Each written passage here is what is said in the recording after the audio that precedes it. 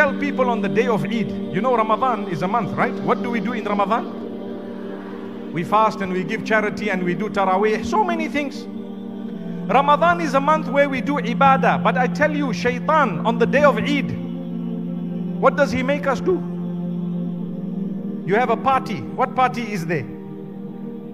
Whatever we did not do in Ramadan, we do it all on the day of Eid. You meet with your girlfriend, your boyfriend, you'd go and say, oh, 1 month I didn't touch you, come. Astaghfirullah. It's a reality.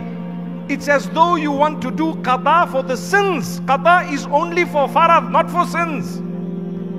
Allah kept you away. The day of Eid is not a whistle being blown to say, okay, it's over. You can start doing what you want once again. No. The same Allah in Ramadan is the same Allah outside of Ramadan. So learn to be a person who understands the gift of Allah, and why is Allah telling you to discipline yourself so that you lead a happy life. Ask those who have lost themselves in intoxicants, those who lost themselves in the clubs and the pubs, those who have lost themselves in sin. Ask them, what did you gain? They'll tell you nothing.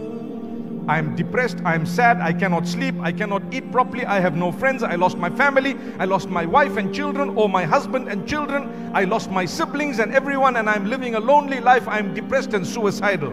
Sometimes, do you know why? Because you forgot Allah. The only thing you need therapy is just come back to Allah, slowly but surely. Discipline, be hard on yourself. The beauty you will have is amazing.